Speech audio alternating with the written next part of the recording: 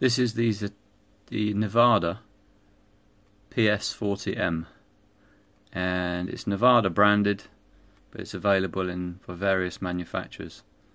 And like its little sister, the PS30 or 30M, it's very noisy because there's a thermistor which cuts in at 50 degrees and activates the fan at full speed.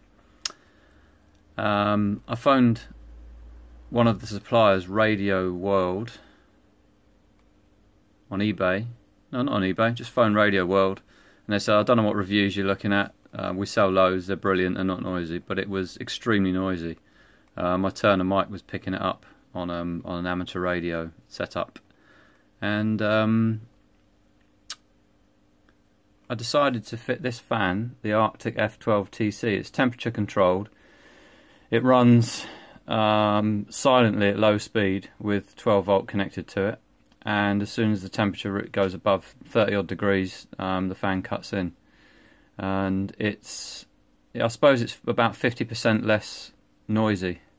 I also use the rubber gasket, silicon gasket, this one, Acoustifan, and with that fitted, the fan housing touches the heatsink for the main sort of back heatsink, and when it's touching, it makes a lot more noise. So I'm thinking of either taking it out and trying it, or cutting away some of the fan housing so that it doesn't foul it.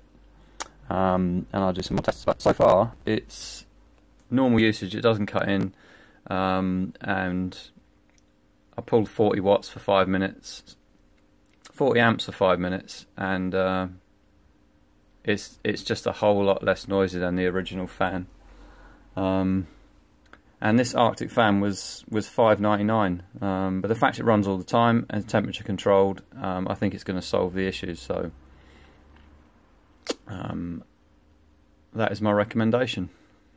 The other thing, the PS40M, the lower casing screw in the centre of the picture, that fouls the main power leads that leading into the power switch. The leads are quite protected, but they're only protected by the sheathing on them. They're not protected against the metal of the screw, so I put a piece of plastic in there to stop that.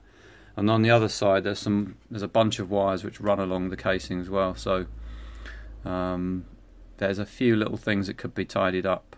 But for a 40 amp linear power supply, 130 quid, with a few mods, it looks to be a relative bargain.